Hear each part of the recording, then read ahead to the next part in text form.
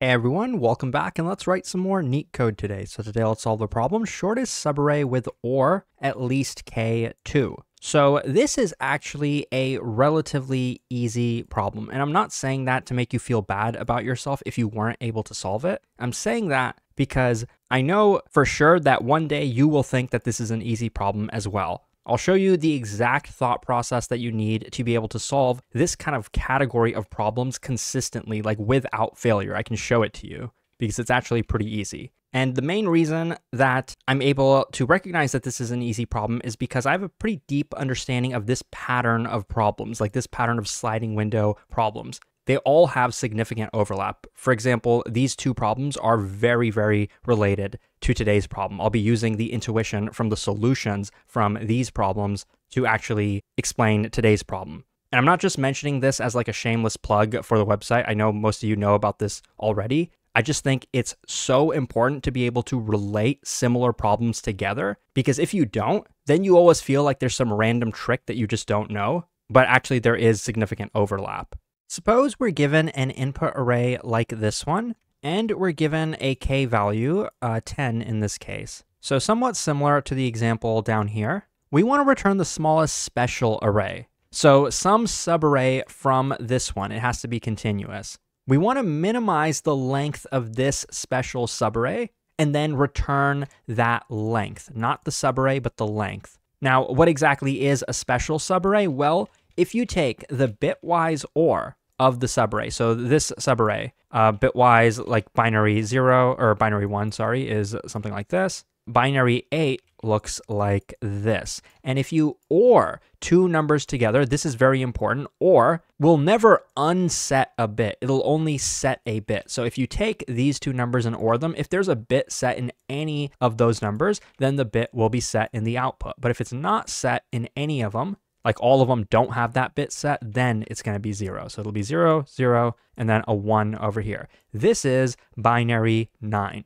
So that means if this subarray has an OR of 9, it's actually not a special array, because special arrays have to have an OR greater than or equal to the k value, and this is not. But if we look at this continuous subarray, if you look at the bitwise 2, and bitwise 1, but that's actually not necessary. In any case, if you OR all of these together, I think you'll get something like 11. And so that is, of course, greater than or equal to k. So this is a special array. The length of it is 3. So now that we know what the problem is, the brute force solution would just be to check every single subarray. Perhaps starting at this one, we go like this, this, this, and just keep going, right? Nested loops. Then start from here, do the same thing. Just a couple nested loops. And the problem with that is that there are n squared subarrays. Yes, for each of them, we can get the OR in pretty much constant time, and then just do the comparison. That's easy enough. And yes, this is a working solution, but we can do better. Now, this is my process for solving a problem like this, or rather optimizing the solution. Think about what I'm about to say and listen to it very carefully. This brute force solution is, yes, looking at every subarray, but more specifically, this is what we're doing. We're checking, is this subarray special? Is this special? Etc., etc. Do you notice any kind of repeated work or maybe redundant work? Like, that's what you should notice. And it's not something you're going to automatically notice. You specifically have to ask yourself this question. Is there repeated work? Is there something redundant? Yeah, there literally is. Think about this. If I found that this is a special array, what I'm really doing when I have like nested loops for I and then for j, the I pointer is the left, and I'm basically getting every subarray starting from here. Once I find a special subarray, I don't really need to keep going because I already found the shortest subarray starting at this position. So next, I want to find the shortest subarray starting at the next position. And that's literally the solution to the problem. Now I just told you how to optimize it to a linear time solution. Wasn't that observation pretty simple to make? Like, why keep going? Like, if I found that this is a special subarray, why would I care to know if this is a special subarray? I don't care. This is of length 4. The other one was of length 3. I'm trying to minimize them. So you just have to look for an observation like that, and you have to specifically look for it. It might not just come magically by reading the problem description 10 times.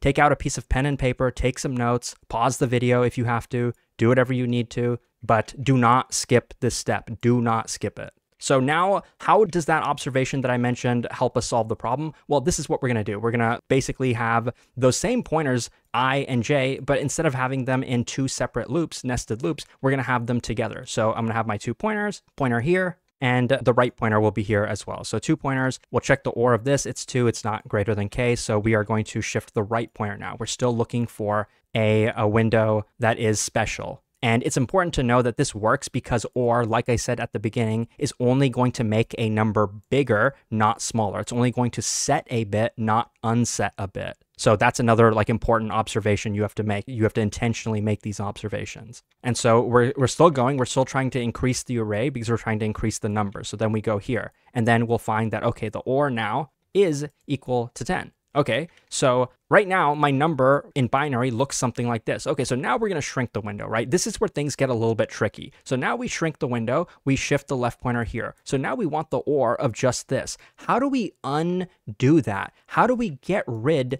of this? We know that binary 2 looks like this, 0, 0, 1, 0, specifically this part. That's binary 2. The naive thing to do here would be to say, okay, so if we're removing 2, then we want to undo the OR that we originally did, which set this bit. So, okay, so that means we want to unset the bit. We want to change it back to a 0. And yeah, that does make sense. But how do you know that something else didn't actually set that bit? And I'm not just talking about another 2. For example, if we had another 2 over here, and then we like shrink the window, we get rid of this guy, technically this bit, the bit over here, should still be set because we still have a 2 in our window. So this is kind of a problem, right? Like I said, it's not just 2 that might set this bit. The number 3 in binary looks like this. So that's also going to set this bit, and it's actually going to set this bit as well. So what do we do? Well, if you've gone through a comprehensive list like this one, you'll probably know the solution, specifically the one from this. Rather than just knowing if a bit is set or unset, which is kind of similar to this problem where we have like a hash set which either contains a character or it doesn't, we can do the solution from this problem, which is slightly more advanced. Instead of using a hash set, you have a hash map, which counts the instances of a character. So then when you shift your window, rather than getting rid of a particular character, you decrement the count of it. So in our case, we are not dealing with characters, we're dealing with bits. So we have 32 bits in total. Generally, that's a safe assumption. We're dealing with 32-bit integers in this problem. So rather than setting and unsetting a bit, which if we were doing it this way, we could just have like a single integer that we could maintain. But now, rather than doing that, I want to know the count for each bit. So I could use a hash map if I want to do that, but I can also use an array of, let's say, size 32. And so each one of these will correspond to some bit, kind of like this. And rather than just being ones and zeros here, some of these might be 2 or 3, depending on the number of times a bit has been set. So enough talking, let me show you the solution now. So we were at this window, and technically, like our counts were 1 for each of the bits. So then I can shift this pointer over here. We get rid of the 2. We would decrement that by 1. And now we're here. So this number is 9. It's not greater than or equal to k. So far, the smallest window we found is of length 3. We will now try to shift the right pointer. It's going to be over here. We take the number 4, which looks like this in binary, or it here. It's worth mentioning how exactly are we going to do that? Because remember, this is an array now, and we have a number over here. So we can't just do the OR operation. It's not going to be that simple. What we're going to do is for each of these bits, we're going to look at it. If it's a 0, we're going to look at the corresponding position, increment it by 1. Or sorry, if it's a 1, we're going to increment it by 1. If it's a 0, then we're going to increment it by 0, not do anything. So in this case, this is the only bit that's set. So that's the bit that would be set in the result. So scribbling this out, we will now have this. And this number is greater than or equal to k. So this is a window of size 3. But now let's try to minimize it. Let's look at this left pointer over here. And we see that this is already a special window. So let's find the special window starting from here. That is the smallest. Shifting the pointer, we're here now. And when we do shift that pointer, we want to decrement the count of all the bits that are set in this number. This is binary 0001. So we want to decrement the count of this bit. So it will now be set back down to 0. This number is greater than or equal to k. So the smallest window we found is of size 2. Once again, we will shift the window. I'll kind of draw all this. So I'm going to take this left pointer, shift it over here. The bits that were set were these. This is 8. It looks like that. So we unset that bit and we will end up with this. And this number is this window, and it's not greater than or equal to k. So now we can try to find the window starting from here that is special, if one exists. So now we're going to take our right pointer and shift it over here. This is 11. So I believe in binary, it looks like this: 8, 2, and 1. So we'll take each of these bits, add them there. I think we'll end up with this. This is valid. This is greater than or equal to k. This window is valid. It's of size 2. So now let's try to shrink it, try to find the next special window starting from here. And for us to do that, we have to unset the bit over here. So this will turn into a 0. This is this window. It's also greater than or equal to k. So this is the smallest window that we found, the one that starts at this element. And if you notice, this process, this algorithm actually did find the smallest window starting from every single position. If that's what we were looking for, we could have done that and returned that instead. But that's not what we're looking for. This is a relatively simple sliding window problem with some bit manipulation tricks added. And those bit manipulation tricks are going to be easier to explain, I think, in the drawing explanation. They're not really tricks. It's just some conversions. Time complexity here is going to be linear constant space. So I'm going to initialize my left pointer to 0. And for my right pointer, I'm going to just have it in a for loop. It's going to be incremented every single time. Inside of the loop is where we will update the left pointer. This is a pretty classic sliding window template. The result we're trying to return here is the length of the smallest window, and it's actually possible that we do not find the smallest window.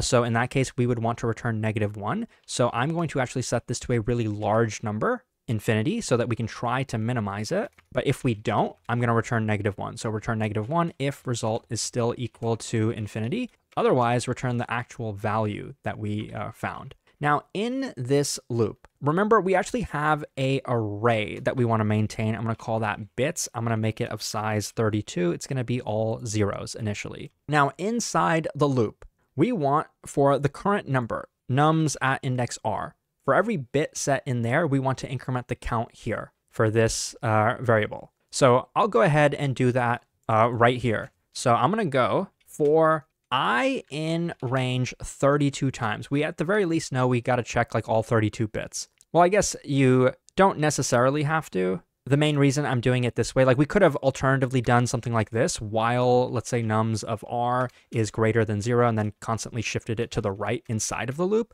But we also want to know the position of each bit. That's why I'm using I, because inside of this loop, I'm going to do something like this, bits of I. I'm going to set it. I'm either going to increment it or whatever. I want to increment bits of I by 1 if the ith bit is set in nums of r. How do I know if that's the case? Well, if nums of r ANDed with the ith bit is non-zero, and we can get that pretty easily like this. Just take 1, shift it to the left I times. Initially, this will be 0. That'll give us 0, 0, 1. Then we'll shift it by 1, so that'll give us this. And then we'll shift it again. That'll give us this, etc., etc. So we go ahead and do that.